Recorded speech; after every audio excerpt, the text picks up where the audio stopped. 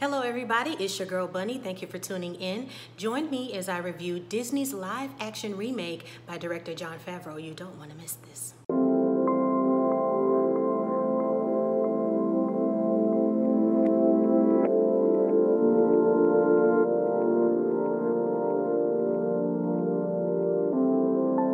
All right, you guys, so let's get to it. As a moviegoer, you have to understand that a remake is just that. Two totally different directors, maybe sometimes different production, and different ideas of how you want to communicate that with the audience. Jon Favreau, he did a wonderful job with The Jungle Book. I loved it, but I also knew going in his direction and style of movie. When you use live action film, you should automatically know that there is a different limitation you have with the characters. Live action meaning a lion doesn't smile or dance or do a backward flip or can jump into a tree in less than 5 seconds and then jump into a lake and start to dance and smile all over again. So there is different limitations with a live action film and an animation. Remakes should never be compared to one another, but just human nature and just human routine. We can't help but to compare something, especially connected with childhood. Lion King, the animated film, was such a wonderful movie because they added in musical songs and everything was just so wonderful, and you had a lot of popular Tony Award-winning Broadway actors and thespians in the movie. So you can't help but to compare this. So with this review, I want to understand, and I want you to understand that you have to view them totally different. So that is what I'll do. So with the cast, I actually have to read this. You have Seth Rogen, you have Billy Eichner, you have Alfre Woodard, James Earl Jones, Chiwetel Ejiofor, J.D. McCrary, Shahidi Wright-Joseph, and of course Beyonce. I know Beyonce fans are like, is other people in the movie? I didn't know that. But yes, there are other people in the movie. So for the cast selection, before we even get to what the contents are of the movie, the cast selection I thought was a little bit interesting. I noticed that they mixed more comedians along with the actors, some actors more seasoned than others, some actors that are singers as well as actors. So that gives us a different interpretation coming right in, that the cast has been tweaked as well. Now let's get into the pros and the cons about this movie. Now the pros, the cinematography is absolutely amazing. The live action and wondering, wow, is this really real footage of a lion? Is this really the footage of this particular animal? This can't be real.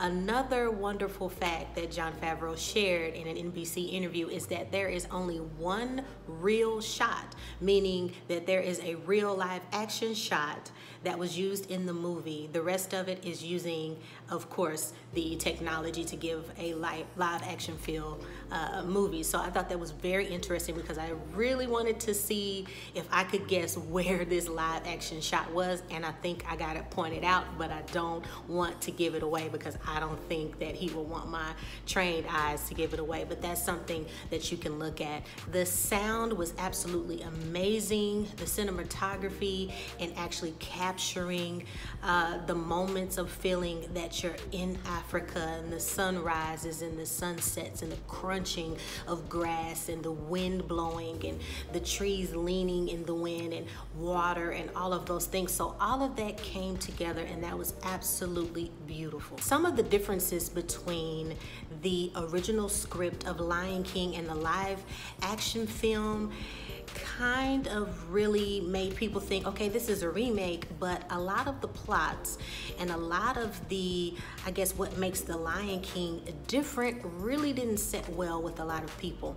For one, a lot of the characters and their importance or their roles within this script were a little different. The hyenas didn't have that comedic pull in the movie. It was more of that dark, being hyenas in the movie and not being the typical Whoopi Goldberg character that carried that comedic role, and they would be the little subtle comedic moments in the movie that didn't that weren't existent in the film. So a lot of people said, hey, where's the comic relief?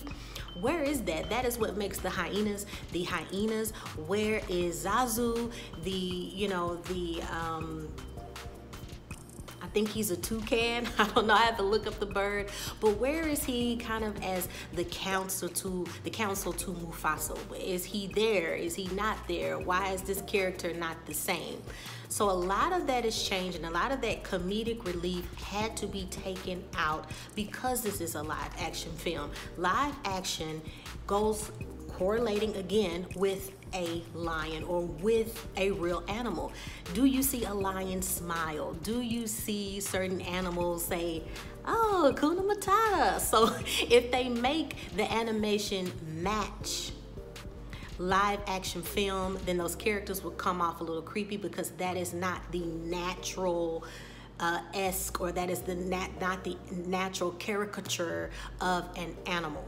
So a lot of people were thrown off about that. With that being said, a lot of the joy and a lot of the comic relief had to be taken out and replaced with a little bit more darker touches because these are real animals, so you have to understand that. So that's where we have the differences and things that needed to be changed. Jon Favreau did the same thing with the Jungle Book. There were the moments where you had to sing the traditional songs from the Jungle Book because that's what we know from the original animated film, but it had to be taken out because these are real animals. You can't make animals make unnatural, realistic emotions and movements. It just wouldn't feel the same. So that's where you start to feel that disconnect, and I think that's where a lot of movie critics started to give this really low ratings because you didn't feel like it pulled you in, and you sort of feel disconnected, and you sort of felt, am I watching the National Geographic Channel with the voiceover or maybe what they might say?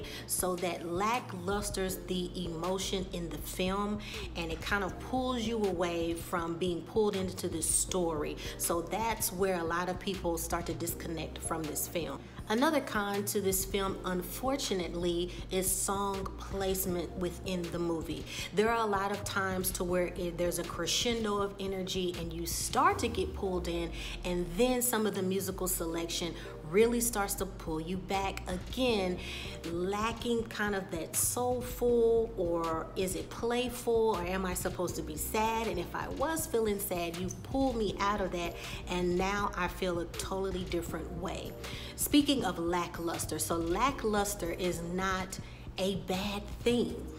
Lackluster is just that in a certain moment or a certain placement or a chance in the film to pull you in, to allow you to feel a certain emotion is gone, is diminished. So it's just like if a comedian is on stage and he's at the crescendo of a joke, and somebody way in the back coughs or starts to heckle, you've lost the energy and the momentum of the joke, and then you lose your audience. Sort of the same feeling, sort of the same chemistry in a lot of parts of the movie. I hate to bring this up, but an example of a lackluster part is when we get to a crescendo part of the movie where all of the lions are starting to feel like it's their moment to fight, it's their moment to join in, we're going against Scar, let's do this. And Beyonce's character says, "Are you with me, lions?" Oh! It's kind of like something was missing. It's kind of like we needed somebody with her in the booth to say, you know what? This is about to happen. This is the moment I need you to get in. We are about to fight. Let's do this.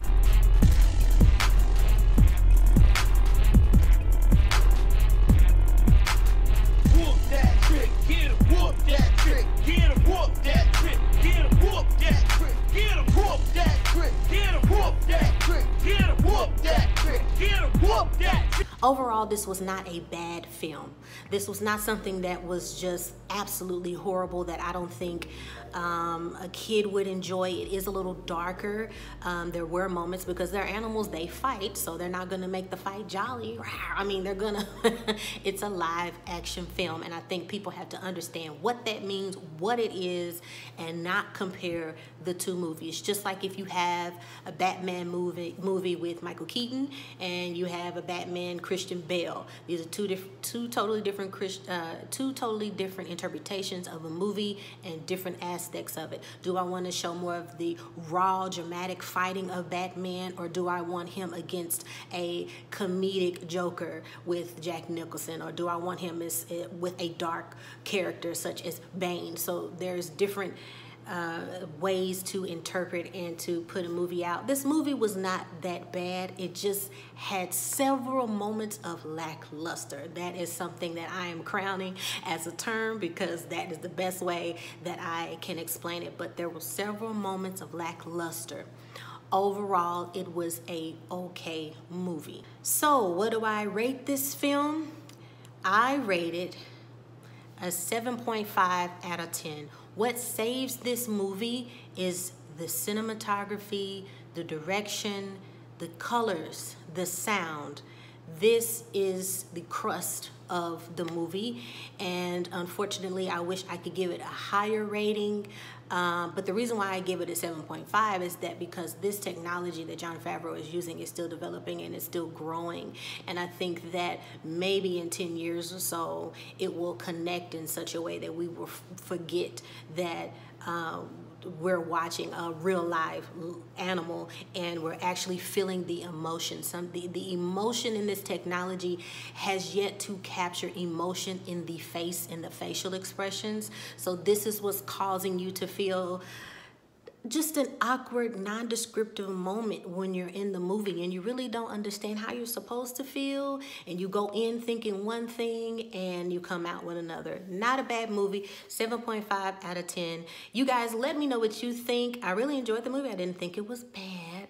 I'm gonna let up a little bit because I'm not comparing the two together. I'm understanding that this is a totally different interpretation, and this is something that this new technology is still developing, and it's okay. It's okay. It's not something that when I got out of the theater, I was just blown away, unfortunately, but it's not a bad movie. So leave your comment below if you agree, if you disagree.